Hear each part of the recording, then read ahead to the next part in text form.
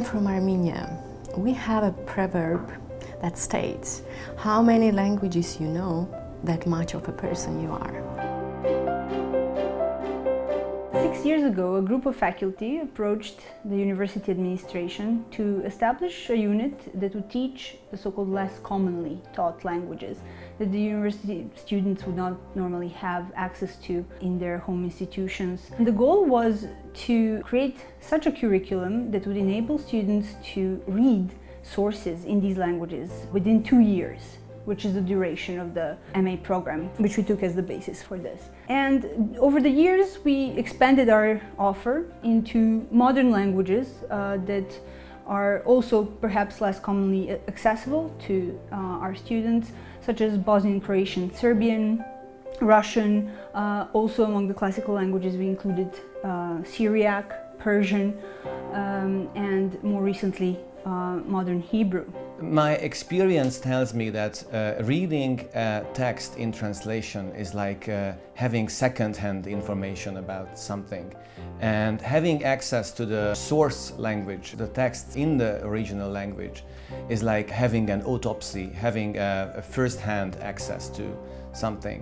And this is confirmed by the students and by basically everyone who has studied languages. The source language teaching group, as its name also indicates, is neither a department nor a research center.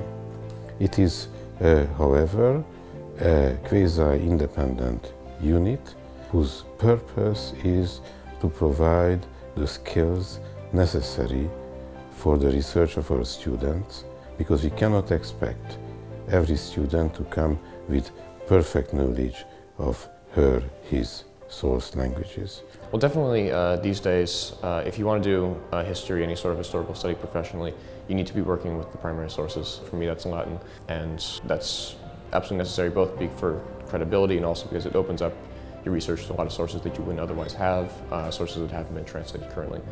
So for someone interested in that, it's absolutely necessary. The language learning at CEU is very nice because you meet a lot of international students here at CEU, and when you start to learn a new language, you always want to talk to the people around CEU who are coming from those countries. For example, when I started to learn Arabic, I immediately wanted to speak more with, for example, Egyptian students or students from other Arab countries, because you really want to engage in more discussion and you want to develop your language, but at the same time it helps you to get to know another person and another culture. So it was really a good experience for me. I've always been interested in the history and archaeology of the Eastern Mediterranean and the Balkans. So the Turkish was an exciting option because it opens entirely new amount of scholarships and articles for you to approach, but also it's an insight to the culture of one of the biggest nations in the region. I have chosen to study here a Syriac language, first of all because I am interested on the history of Christianity. And I am strongly convinced that in order to do good research in this field, you have to learn Latin, ancient Greek and Syriac. I chose to study Arabic at the source language teaching group because my PhD project is about Turkish and Islamic women's mobilizations. And after I passed my prospectus defense, after the first year of PhD, I saw the need, and my professor saw the need, that I should learn Arabic because I'm originally Turkish and I speak Turkish language, but I also needed to learn at least a bit of Arabic. Universities are cutting back on so-called supplementary studies or language teaching, and I've spoken with different students of mine who actually have chosen CEU to study because CEU offers different kinds of source courses and source materials, including teaching languages that, for example, students of history would need.